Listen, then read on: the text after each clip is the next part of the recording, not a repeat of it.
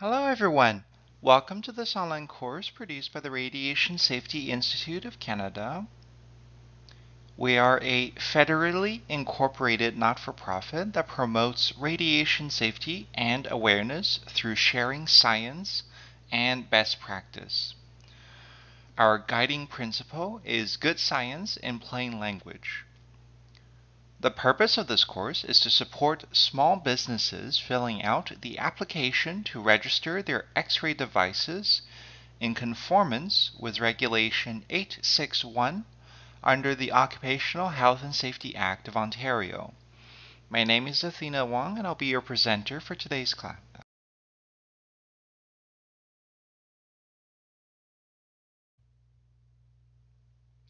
We would like to make the disclaimer that the material provided here is not legal advice. We take no responsibility or liability in the application of the content, but the content is correct to Ontario at the time of production. This course is aimed at any workplace that has a device that is capable of producing X-rays.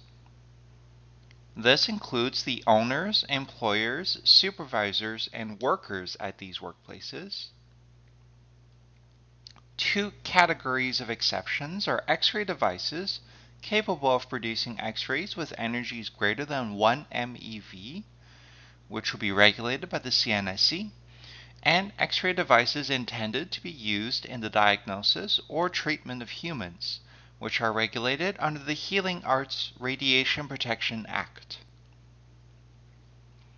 For clarification, Regulation 861 classifies X-ray devices as X-ray machines if the purpose of the device is to create X-rays, for example, baggage scanners or veterinary X-ray systems. And the regulation classifies these devices as X-ray sources if X-ray production is incidental to the function of the device, for example, e-beam welders or electron microscopes.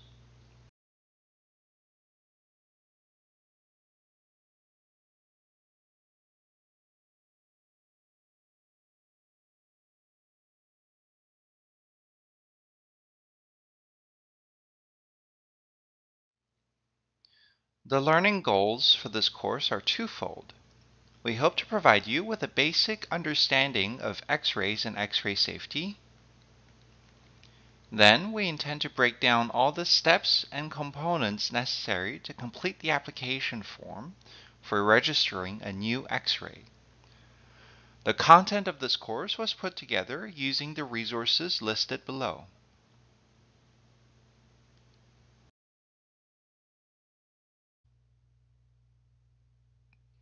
Here is a top-level overview of the topics covered. X-ray fundamentals are slides 6 to 17 and will make up part 1 of this course.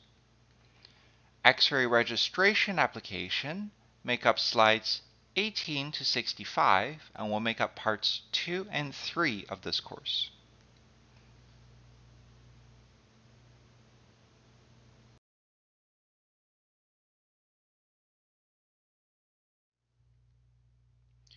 To begin, we must have a basic understanding of X-rays.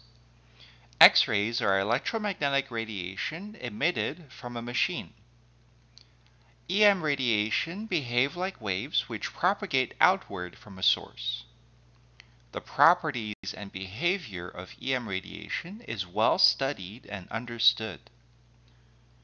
Other forms of electromagnetic radiation include gamma rays, UV light, infrared light, and visible light. The only difference in their properties is in their energy, which is directly related to their wavelength and frequency.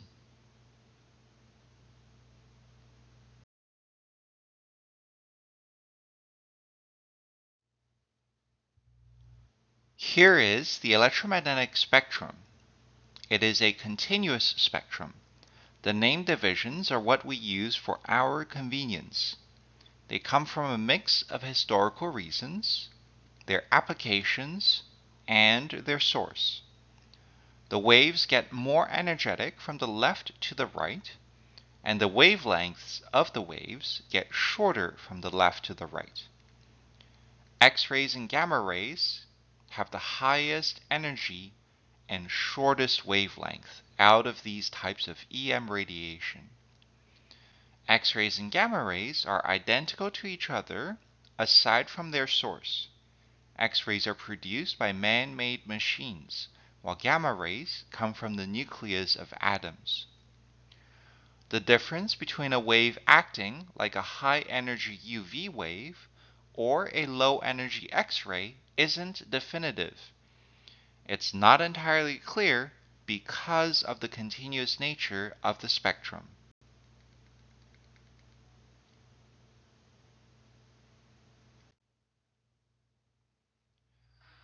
To produce X-rays, we need to start with electrons. We give the electrons lots of energy, making them move very fast. Then we get them to hit a target, and when they do, they will slow down and lose that energy. That lost energy is carried off in the form of an electromagnetic wave and heat. X-ray sources are typically electron-based devices, and when those electrons collide with something, they will produce incidental X-rays. X-ray machines will have a component in them that generate electrons, collide them with something to produce X-rays, and then manipulate those X-rays to accomplish a task.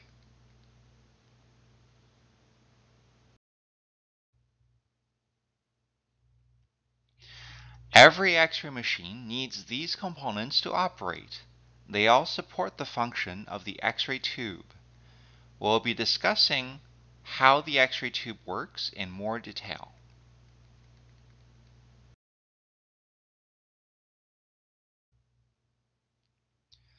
Here is a schematic of a typical X-ray tube. Cathode is the electron source. The electrons are accelerated towards the anode through a high voltage. Anode is the target. High-speed electrons colliding with the anode is what produces X-rays. The anode is typically rotating when in operation so as to spread out the wear and tear from the electrons. Heatsink helps to prevent the anode from melting by carrying away all the excess heat generated by the electron collisions. Cathode and anode are enclosed in glass and put in a vacuum so that the electrons are not colliding with air molecules as they travel to the anode.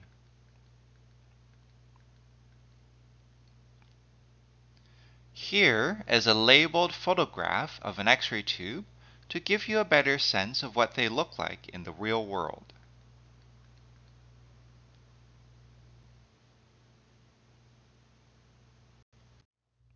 We cannot control the direction the X-rays travel in. It is a wave and will travel outward in all directions. Since it can easily get through glass, we need to put something around the glass that isn't so easy for the X-rays to travel through. Lead works well. Notice in the third point that the leakage is said to be minimized, not that there is no leakage. This will be discussed more when shielding is talked about.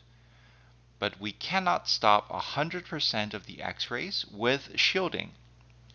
We could have lead shielding as thick as a room, and eventually one X-ray will still make it through.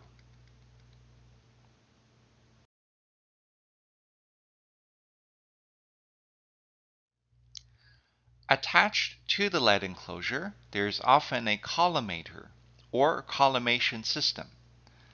Essentially, the collimator is just lead tubing.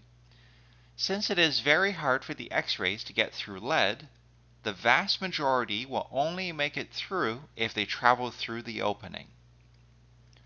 Remember, lead won't stop all the X-rays, but it will reduce the number getting through to a very small amount. The collimator helps to direct the X-rays to the precise spot where we want them, which lessens the risk of unnecessary exposure to the operator and patient/target, if there is one.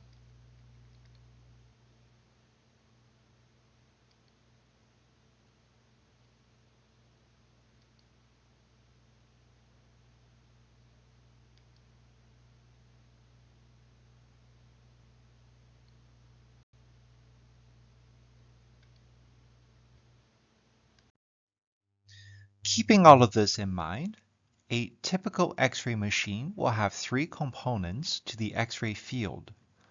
There is a primary beam, shown as a dashed line in black, produced by the X-ray tube that comes out of the opening in the collimator. There is also secondary radiation, shown in red, that is made up of X-rays that are scattered or created due to the primary beam interacting with the target, or shielding. Then there is leakage radiation, shown in green, which is X-rays produced by the X-ray tube that made its way through the lead enclosure and collimator that is typically low level. All three types of X-rays are potential health hazards. Next, we will talk about how X-rays can cause harm. X-rays are ionizing radiation. They are energetic enough to ionize atoms and create ions. An ion is a charged particle.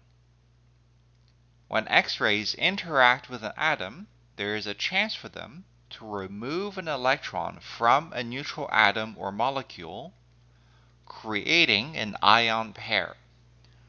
The negative electron that is ejected and the remaining positive ion.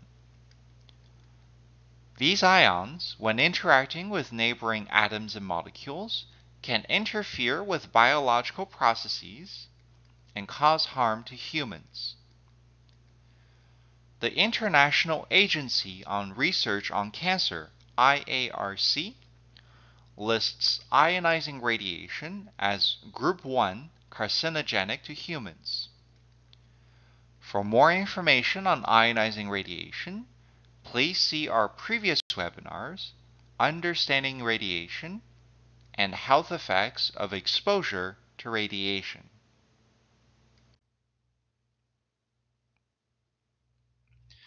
In Canada and other countries which follow the recommendations of the International Commission on Radiological Protection, ICRP, the assumed relationship between the ionizing radiation dose received and the risk of cancer is called linear non-threshold, or LNT. This model assumes a linear response based on data from populations which has received much larger doses than what are received occupationally, for example, the atomic bomb survivors. We have a previous webinar on regulatory bodies and international agencies for those who want to know more about the works of IARC and the ICRP.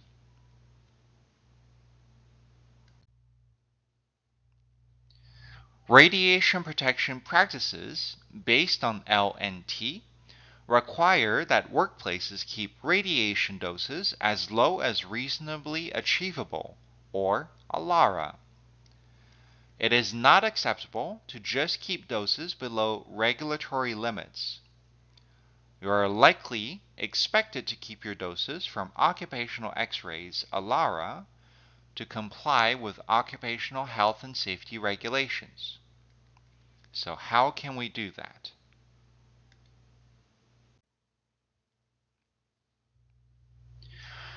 X-ray equipment is an external source of radiation. To reduce dose from external sources of radiation, we use the radiation protection principles of time, distance, and shielding. Lower the amount of time being exposed to radiation. increase the distance between the operator and the source of the radiation, and use appropriate shielding. Remember that the lead enclosure and collimator are part of the shielding, so if they are damaged or compromised by an unqualified service technician, your doses might not be a Lara. This brings us to the end of the X-ray Safety Fundamentals section of this course. Next, we will go over the application form and how to complete it successfully. Because this section is longer, we have split it up into two parts. The first part will cover accessing the form and completing Section 1 of the form. The latter part will cover Section 2 of the form and how to submit it. The main information page for registering X-ray sources in the workplace is found at this link on the page right now.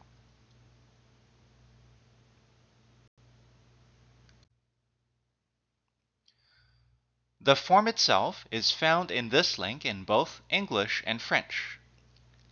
We will complete the English version of the form in this course, but we can help with completing it in French if you reach out to us.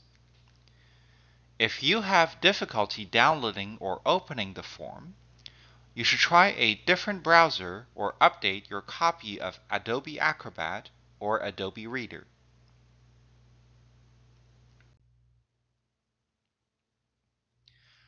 The province of Ontario has also created a guidance webpage with instructions, tips, and examples. The content of this course is based off this webpage.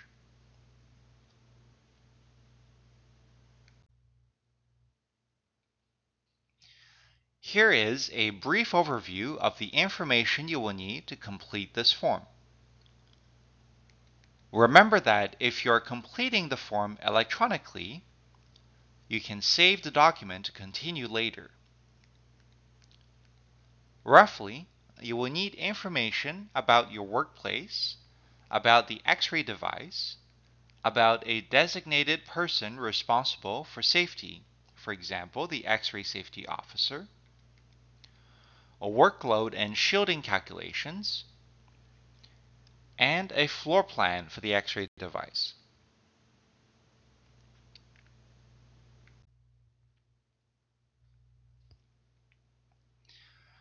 In Section 1 of the form, you will need to enter information about the employer. The employer legal name, business number, and operating name are referring to the corporate entity.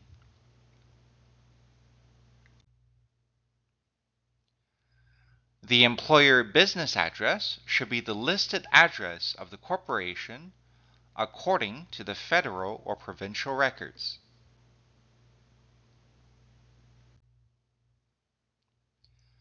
Please note that the street number, street name, street type, and street direction are all separate fields. Do not put the whole address under street name.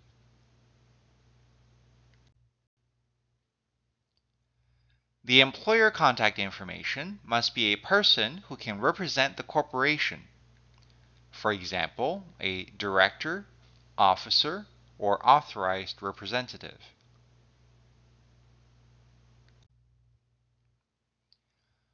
Here is the Federal Corporation Information page from the Government of Canada. Using the information from this page, you can complete the application information section of this form. Our address is 100 Shepherd Avenue East, Suite 760. Notice how it's written out in the form.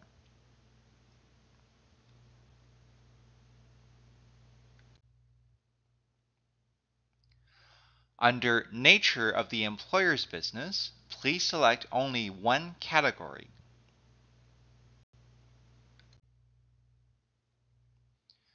Applicant Notes to Reviewer is for additional information and can include the X-ray's usage frequency or the purpose of the X-ray.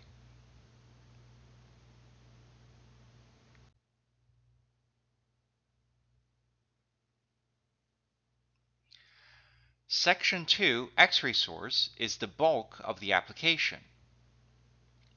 You will need to complete this section for each X-ray source that is operated by the corporation. If you have multiple sources, there is a button at the end of X-ray source number 1 to add another X-ray source. If you are completing the form by hand, please add the spaces necessary for additional sources before printing.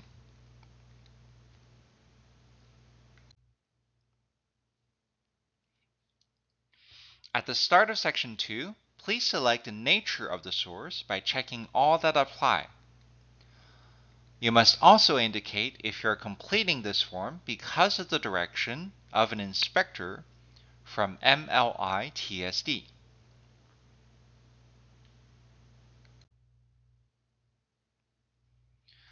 For each source, indicate in which room the source will be located.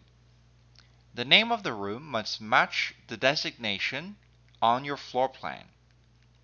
Then, indicate when the source is expected to begin operation.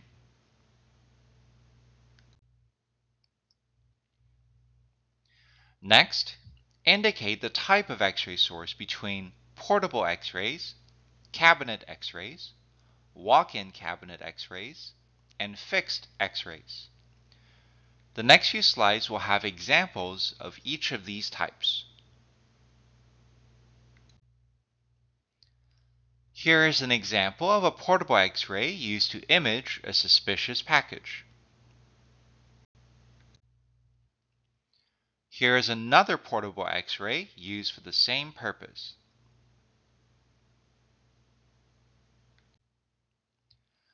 Here are two pictures of a cabinet X-ray used by the British Museum to analyze artifacts.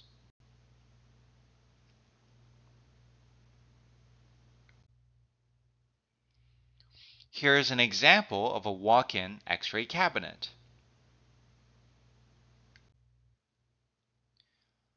And another example of a bank of walk-in cabinet X-rays.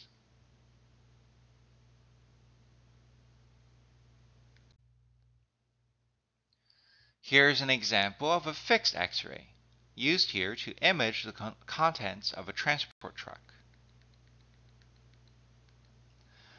This concludes part 2 of the course, where we went over how to complete section 1 of the form. Here is part 3 of the course, where we go over how to complete section 2 of the form. For each source you are registering, you will need to enter the make, model, and serial number of the source. You must indicate how the source is identified on the floor plan. You will also need to report the maximum rated tube voltage and the maximum rated current. The anticipated maximum workload is a calculated quantity, and we will show you some examples of that calculation in a few slides. Most of this information must be obtained from the manufacturer's documentations. If the necessary information is not supplied in the documentation, you may need to contact the manufacturer to request this information.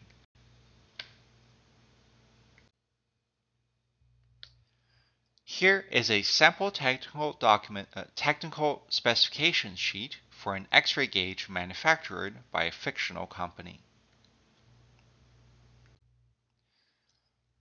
Near the beginning of the sheet should be the manufacturer, device name and number, and serial number.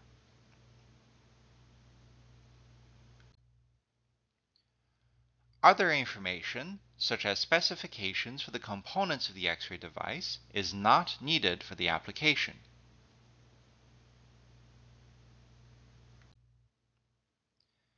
The information sheet should contain maximum voltage and current. Note that you are looking for the maximum, not for normal operating values. If maximum values are not included, you may need to contact the manufacturers directly for that information.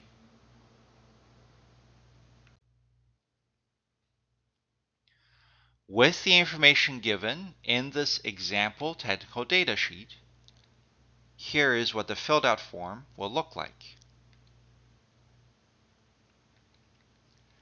The anticipated maximum workload is left blank, as this is a calculated quantity and will typically not be provided in a data sheet.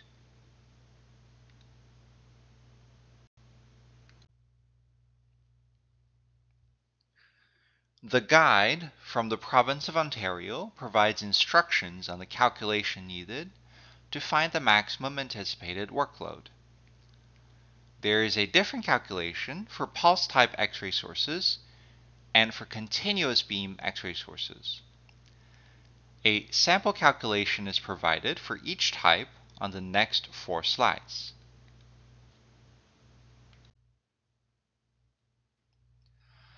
To calculate workload for a pulse type X-ray source, you will need the following.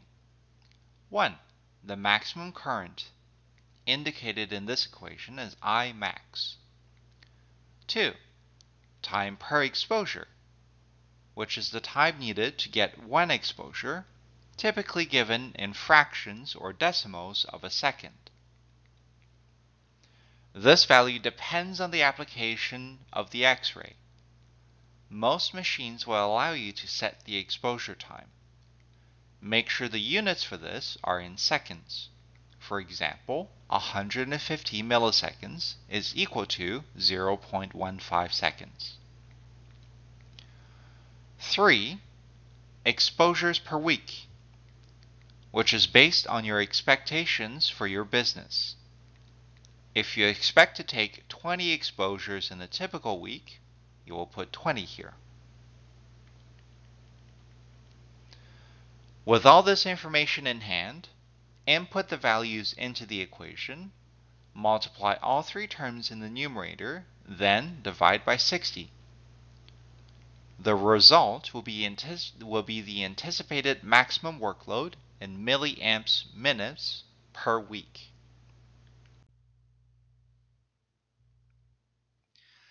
In this example, suppose a veterinary clinic is using a pulse type X-ray with a maximum current of 2.6 milliamps. Each time they use the X-ray to take an image, the exposure time is 1/10 of a second, or 0.1 seconds. And they expect to do 15 exposures in a week, or an average of 3 a day. We plug all information into the equation, multiply all the terms on top,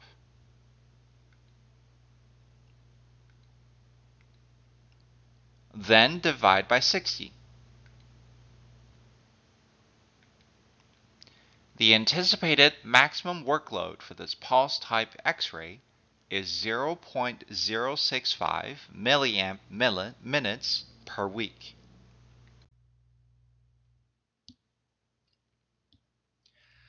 Next, we have a continuous beam type X-ray.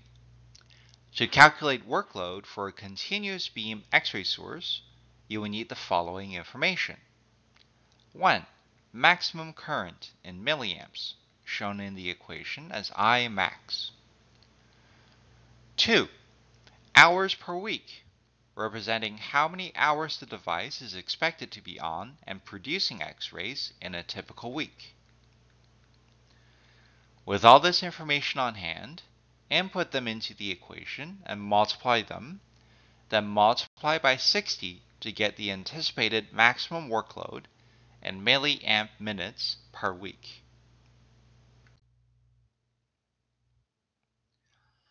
In this example, suppose an X-ray gauge is used to evaluate the thickness of particle boards on a production line. The gauge has a maximum current of 3 milliamps and is always on 24/7. Imax equals 3 milliamps. Hours per week equals 24 hours a day multiplied by 7 days a week, giving us 168 hours per week of operation. entering these into the equation and multiplying everything together,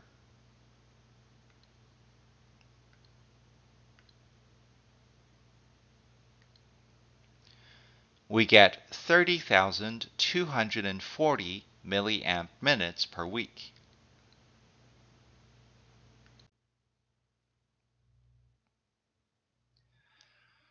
Next in this section is the location of the X-ray source. An inspector should be able to find the building or site of the X-ray source with this information. If there is a street address, enter the address. If there is no street address, include enough descriptions so that an inspector can reach the location.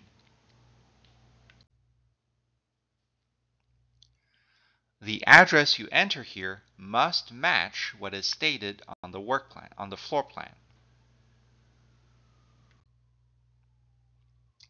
Note that, like before, the street number, name, type, and direction are all separate fields.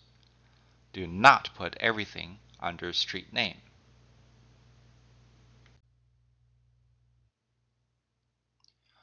Next in section 2 is for the responsible person. Each source requires a person to exercise direction of the safe use and operation of the X-ray source. If you have multiple sources, you can use the same person. Relevant radiation safety qualifications is where you list the training and qualifications of the responsible person. For example, X-ray Safety Officer training from the Radiation Safety Institute of Canada in December 2020.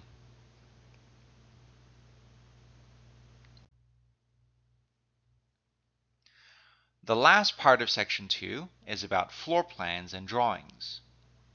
The floor plan must satisfy a list of requirements. It can be done by yourself or a third party you have hired.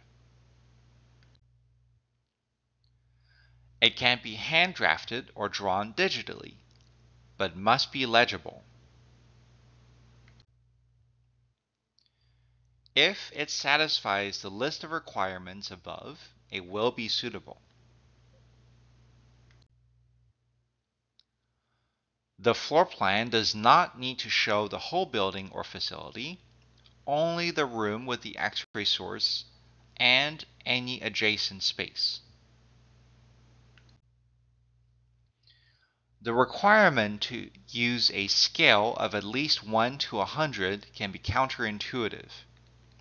For example, a scale of 1 to 50 is larger than a scale of 1 to 100 and suitable here. A scale of 1 to 200 is smaller than 1 to 100 and not suitable here. Think of it as comparing fractions.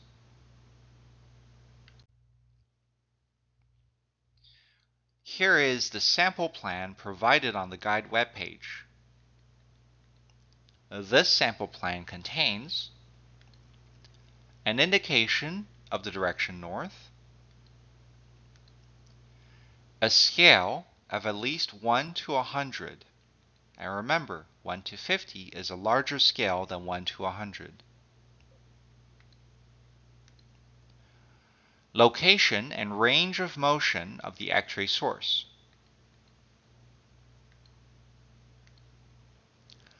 Location of the control panel and exposure switch. Sum of the adjacent spaces.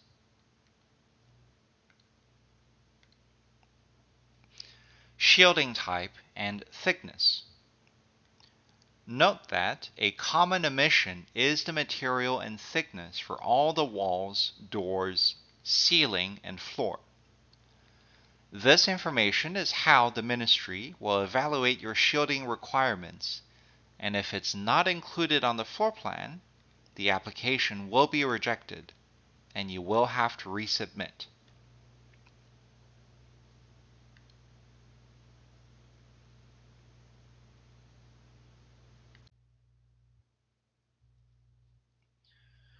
The plan is missing the following information: the name of the employer and address of the site,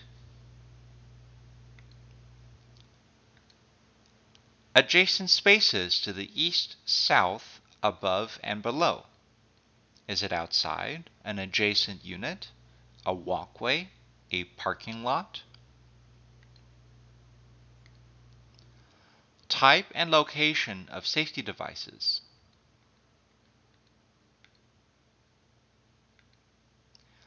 And optionally, occupancy factors, which represent what percentage of the work week each space is occupied.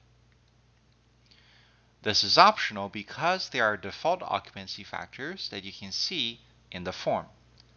But if you anticipate alternate occupancy factors, you can include them under alternate occupancy factors.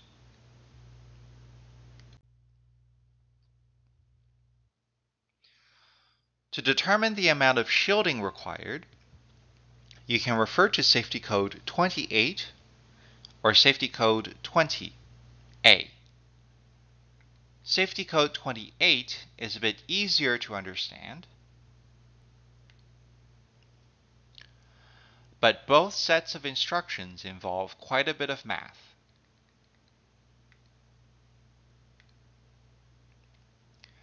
This is generally only necessary for fixed X-rays, since portable X-rays do not have permanent shielding, and cabinet X-rays will have shielding built into the cabinet.